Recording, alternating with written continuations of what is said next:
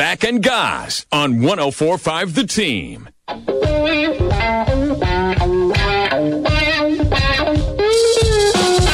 It's Pitch Perfect, brought to you by Soccer Unlimited, where we talk about what's going on in the world of soccer. And our guy, Mr. Soccer himself, Matt Woods, helps us here on 245s on Friday. Woods, give us the biggest news involving the pitch on Pitch Perfect. Well, we're going to hit Confederations Cup in a little bit, but the top story, I always look at the top story on ESPN or any of those sites out there, and the top story right now is Kobe Bryant finally pledging his allegiance to two soccer clubs. That includes Barcelona and Milan. Hang on. Now, I didn't major in geography at Hobart or Salvia High School, but isn't Kobe from Italy? Wasn't he born and raised in Italy? Yeah, so Barcelona is not in Italy. I know that one for sure, that right? one for sure. Milan. Yes! Got it. That's in Spain. Is in Spain. All right. So I'm kind of confused by that. I would have thought he'd be a Roma fan or a Juventus fan. Those are big Italian clubs.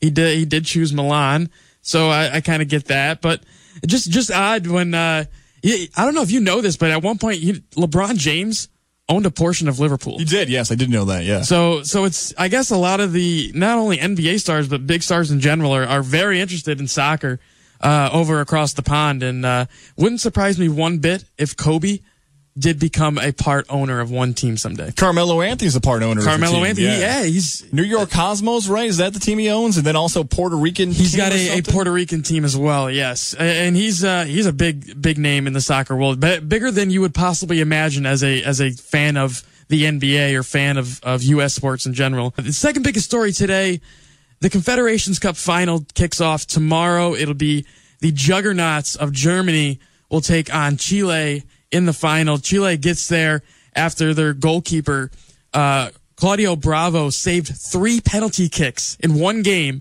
in order for them to move on to the final. And by the way, 2 of those were on Cristiano Ronaldo. Wow. So not only did you save 3 in one game, which is one of the biggest feats I've seen from a goalkeeper, but you saved it against possibly the best player of this generation. Right between the eyes. That's exactly. Right. Shutting them down. Now they go and they face off, Chile faces off against Germany. It was probably, they are the best team in the tournament. They've dominated. They beat Mexico 4-1 to get to this spot.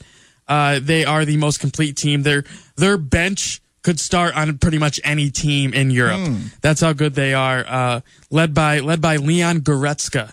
Listen to that name because he might be a big star in England one day.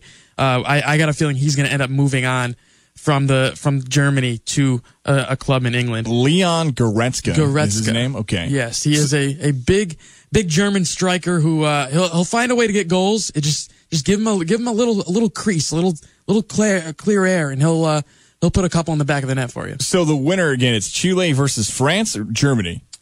It's Chile versus Germany. Okay, Chile versus Germany in the finals there. If they do win, let's say Chile wins, right? Do they get a bid to the World Cup? What does this mean overall? Or is this just a bragging right? This is more of a bragging rights style tournament.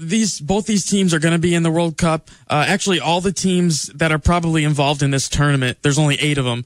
They're all going to be likely involved in the World Cup. They all lead their confederations. They all won their confederations last year.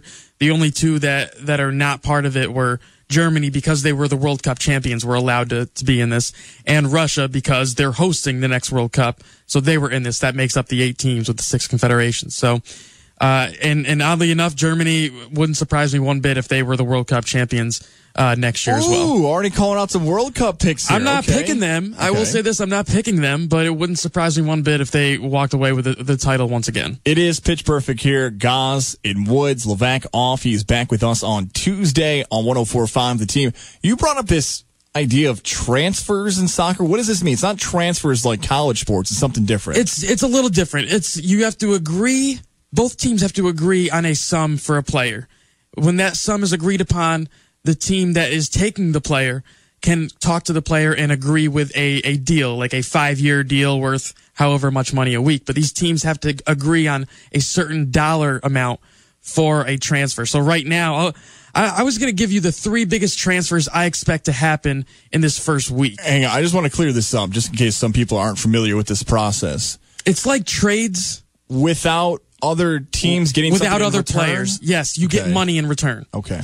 So the biggest three that I think are going to happen this week, and the window actually opens tonight as well. Actually, I think it's only a couple hours away because it starts over in England. Same day as the NBA free agency, and then also hockey, I think, starts on Saturday. So there you go. Everyone's doing the same thing on July 1. There's three big ones I think are likely to happen. The first one being Arsenal will get a deal for Alexander Lacazette, who was the 28-goal striker for Lyon in France. He is a guy that, another one, just like that Goretzka fellow I mentioned earlier.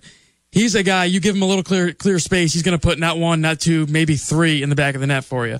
Another one is a guy from New Guinea, which I don't think anyone ever thought had a soccer team to begin with. But this guy named Naby Keita is a big player for RB Leipzig out of the Bundesliga. I'll believe all of that, what you just said. He's probably coming to Liverpool. Okay. And then the last one, I think Chelsea will get a deal for Dani Alves in the next coming days. So if you're a soccer fan, you know those names.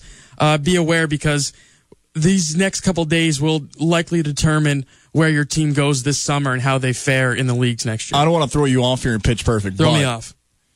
The last 2 weekends, and especially and we know Pacquiao Horn's coming up. We'll talk to Mike Hoppinger here in a bit.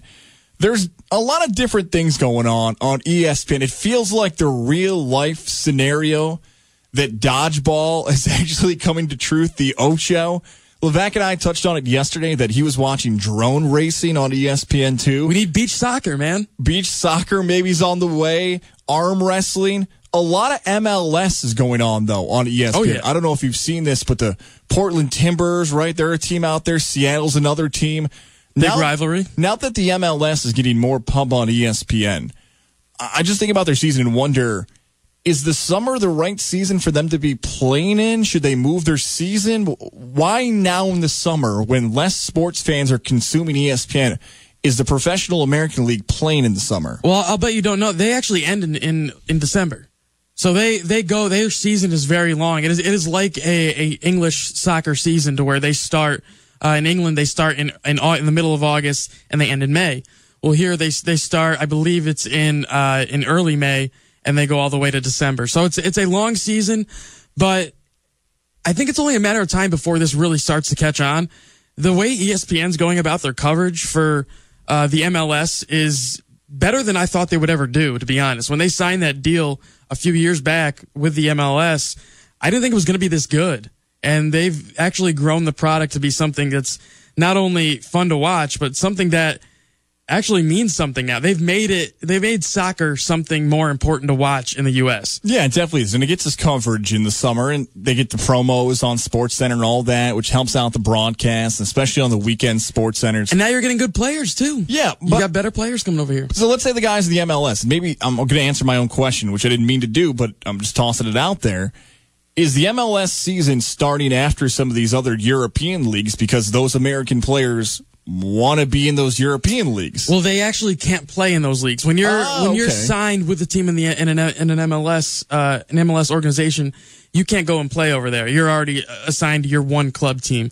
So the thing, well, here's what I like to look at it. When the season over there ends in England, those players that have a chance to maybe not sign back with those teams, that are maybe getting a little older, maybe not wanting to play as high caliber a level, that's where the MLS comes in. And that's how we got one of the best German players to ever play the game, Bastian Schweinsteiger. I can never say his name right, but he plays for Chicago. San Diegans.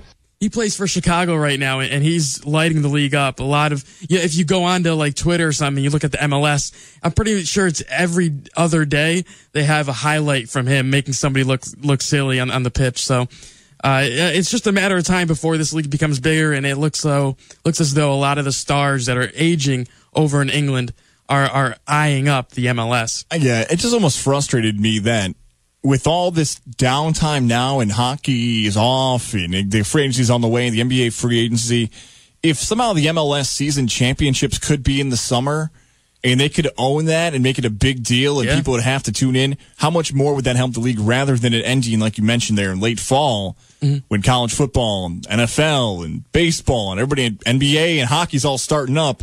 They could own that little few days in the summer here and make it all about soccer. Maybe it's something the league looks at going down the line, but it is getting ESPN coverage, and that's sometimes for some leagues you can't find the value for that. You're exposing your product to sports fans.